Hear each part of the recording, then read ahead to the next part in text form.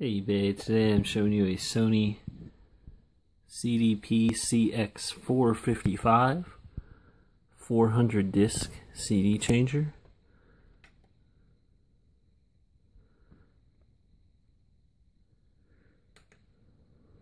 Let's go ahead and load a disc up. Play a little bit of it. Make sure that you load the discs with the picture on the right.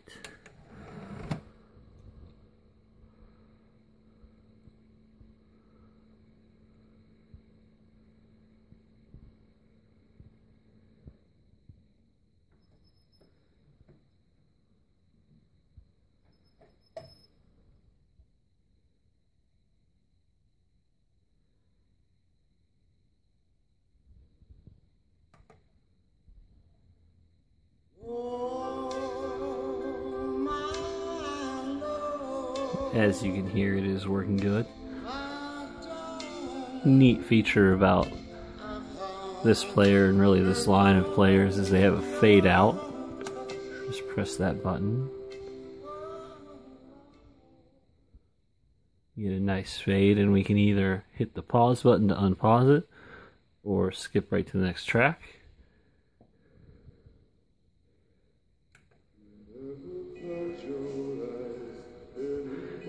This wheel right here skips the tracks back and forth.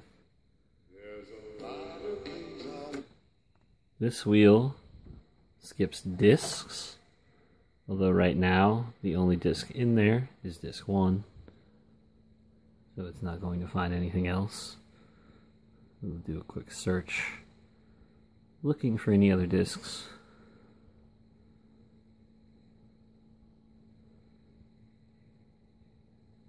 But it's only going to find one.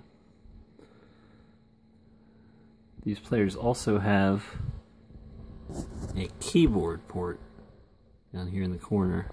You can connect a standard PS2 keyboard to it, and you can name the discs, and that way you can search for which disc you want with the keyboard as well. This includes the unit itself only. Fortunately, there is no remote or keyboard or any cables included with it. It has an analog and an optical digital output on the back.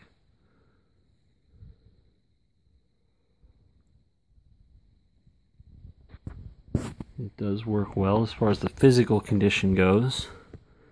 It's in okay physical condition. It has some scratches and scuffs on the body, as you can probably see there, on the top and the sides, although the front is quite nice, and that's likely the only part you will see.